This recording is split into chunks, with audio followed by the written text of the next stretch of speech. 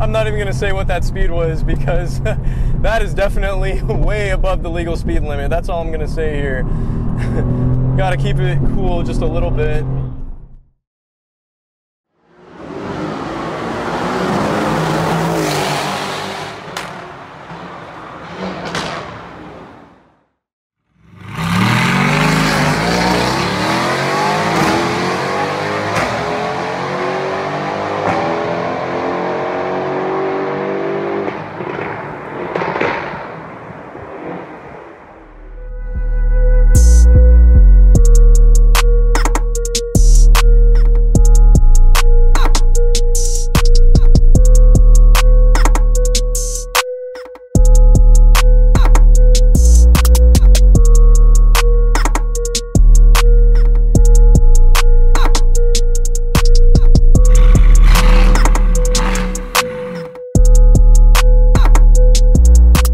What is going on, everybody? How are you all doing today? I hope you guys are doing fantastic as always.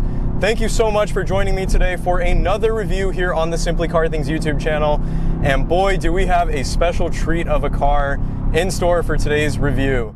This is a 2018 Mercedes Benz AMG GTR. Now, you guys know I'm a huge BMW fanboy.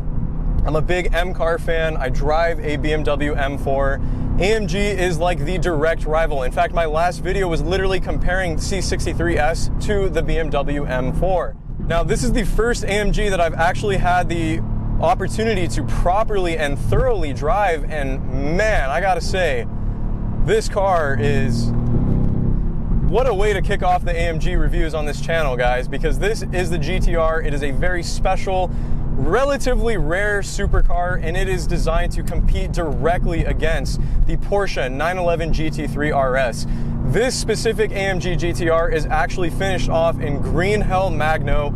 It is basically the launch color. It's this really nice factory matte green, and it just looks absolutely stunning. Some people are not super crazy about the looks about the AMG GT. I've heard some comparisons of people, saying that they look like clown shoes and stuff like that. But personally, I'm a huge fan of the looks. I love the long sweeping hood. I love the low profile that it has, and just the absolute sports car design that Mercedes-Benz has developed with this overall chassis. First things first, let's kick it off with this powertrain. Dear God, this is the M178. It's a bi-turbo V8. It is not the M177 that is found in the C63S, although that is also a bi-turbo V8. This is an exclusive variant specific to the AMG GT models. It is actually dry sumped. For the GTR, it actually gets larger turbochargers. There's a lighter weight flywheel, and obviously that's going to help the engine rev harder. It's going to help it rev out a lot faster.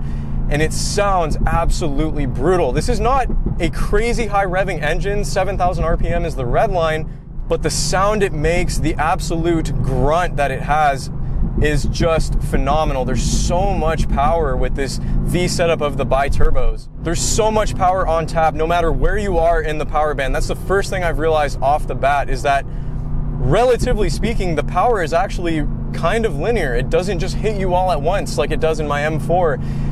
And it feels so strong. This specific GTR is actually tuned by a company called HD Tuning. It's basically a stage 1 remap on the car. It brings the power up to about 620-ish horsepower to the crank, and the torque figure should sit right above 500 plus.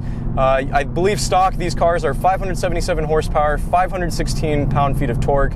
But like I said, 600 plus horsepower with the tune, and I would imagine, based off of a simple butt dyno guesstimation, that this is well into the high 500 range in terms of the torque values. So there is plenty of power, more than enough, I would say, especially for back roads.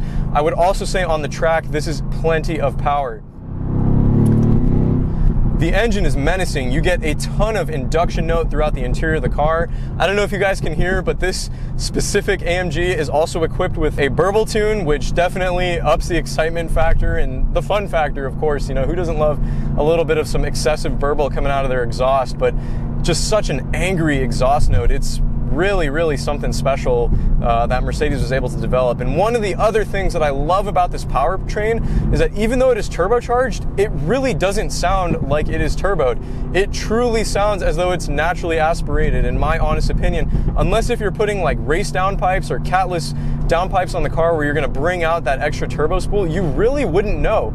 It almost sounds naturally aspirated, and that is something that is very impressive about this power plant and the way that the AMG engineers were able to tune the exhaust note and the induction sound as well. Now with the GTR specifically, there are some pretty cool touches. Not only does the engine have larger turbos, it makes more boost, but this is a 7-speed dual clutch transmission, and it is actually a transaxle, meaning that the dual clutch gearbox itself sits behind in the back of the car, basically behind the carbon fiber torque tube or the carbon fiber drive shaft.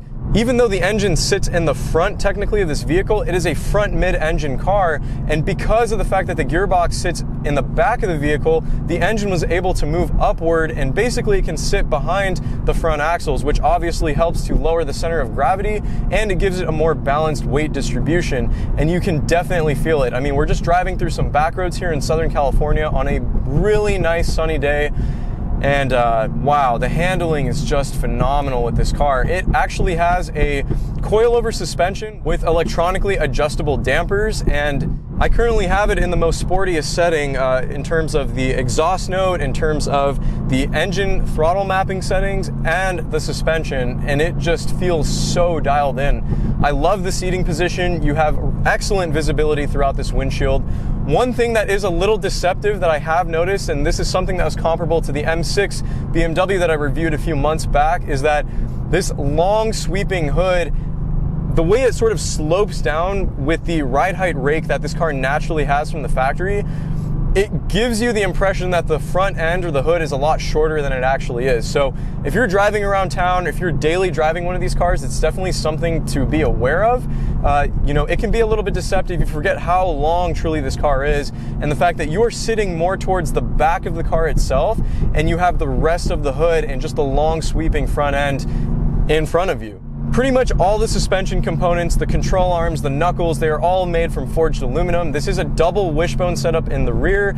In the front, again, we have that coilover setup with adaptive dampers, which is a really nice feature to have, especially you guys that follow my channel closely will know that I just put coilovers on my M4 and I lost the adaptive functionality, which, you know, I do miss a little bit, I'm not going to lie. The suspension feels very dialed in. It's firm enough to where obviously you know this is a supercar. It means business. It is designed for track use. You're not going to get the most significant amount of comfort out of it because it is the GTR variant and is not the GTC. But honestly, even in the sportiest setting, it's not that bad. I think it's quite evident that although the suspension is very firm, like I said, it's still been engineered and tuned into a way that obviously still leaves some refinement left on the table, because the vast majority of owners of these cars are probably not going to be seeing the track, and if they are seeing the track, it's probably not going to be very often. The majority of time this car will be driven is on the street. And although this car is very fast on a track, it has a low 7-minute Nürburgring time, and it competes against cars like the GT3 RS 911, I am actually really surprised at how relatively comfortable this car is. I was expecting it to feel a lot firmer. I was expecting it to feel a lot stiffer as well.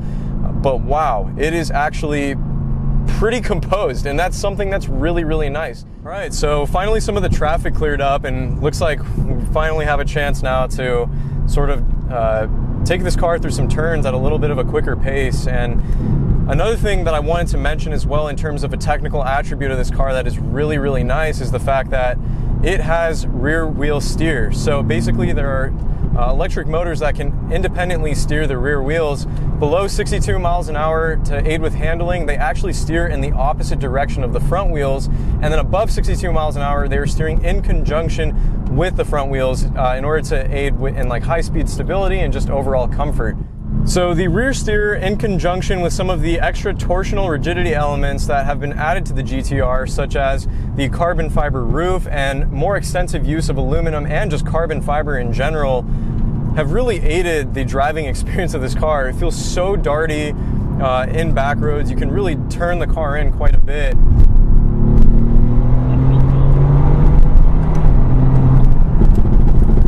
just unbelievable, the amount of power that this car has. It's actually exceptional. And just the way that the steering feels and the way that you can just sort of plant the car in through these turns, the directional feeling that it has is really, really superb.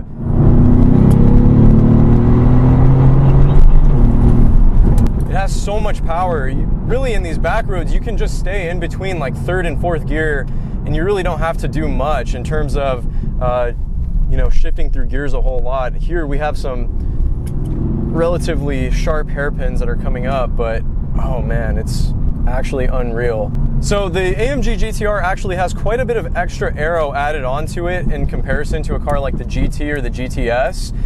There is a carbon fiber rear wing. There is also some active aero in the front via some flaps that can adjust at low speeds to provide more downforce.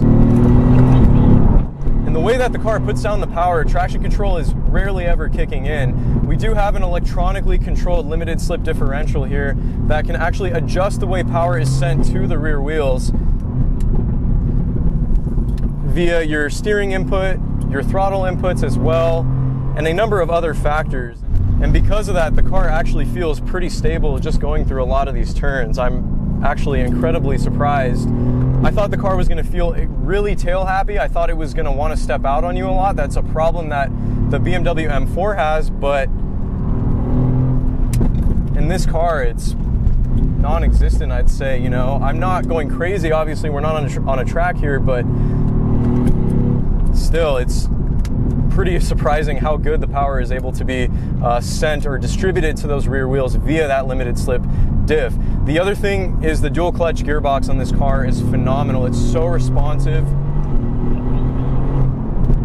It's not as punchy, I'd say, as the BMW M4 DCT, but in many ways that is actually really nice because it doesn't interrupt the power band of this car. What a roller coaster. These carbon ceramic brakes, you step on them, 6-piston up in the front with that carbon ceramic rotor is just phenomenal. Just tearing this car up, guys. I apologize, it's a little bit hard to speak at the moment, but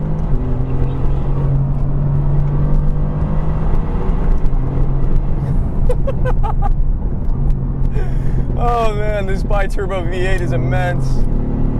Forged internals, it's a hot V setup with the twin turbos. It just has such an angry growl to it, especially on the downshifts with those burbles as well, and it just feels so dialed in and so planted, and oh man, what a car, guys, what a car.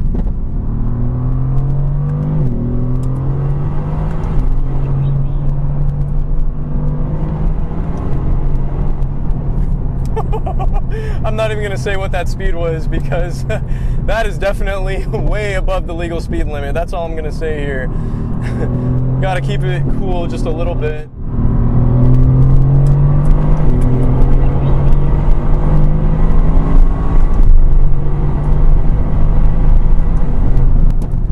Wow. Wow. I hope the sound and the speed of this vehicle is being conveyed over camera, guys, because it's incredible at regarding how fast this car truly is.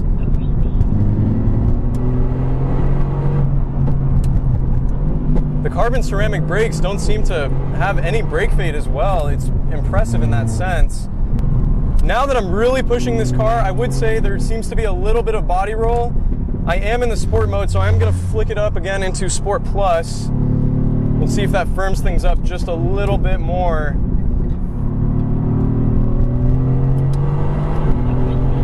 There it is. That helps a lot more with the confidence of the car. The dampers feel stiff, but again, like I said, it's not overly stiff. It's just the right amount for the street. Although I will say that now that I'm really beginning to push this car in a way that I wasn't expecting to drive on this review, I would like the dampers to feel a little more firm. I actually think that there's a little bit of body roll from the chassis that I wasn't expecting. But regardless, you can still drive this car so freaking hard. The steering feels so direct. That's what I love. It doesn't have the most feedback. It's not a hydraulic steering rack. It is EPS.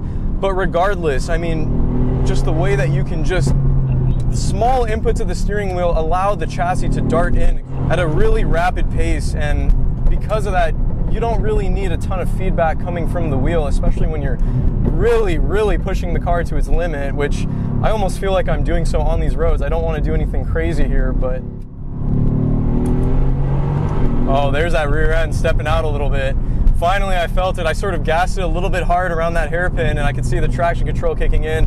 I felt the rear end step out just a little bit. This TCS system does enable the car to slip just enough to where it's not an excessive cut of power, but it will still kick in to save you from anything stupid, which is good, because this is my first time driving an AMG GTR, and it's, again, very impressive. Wow. Oh my God.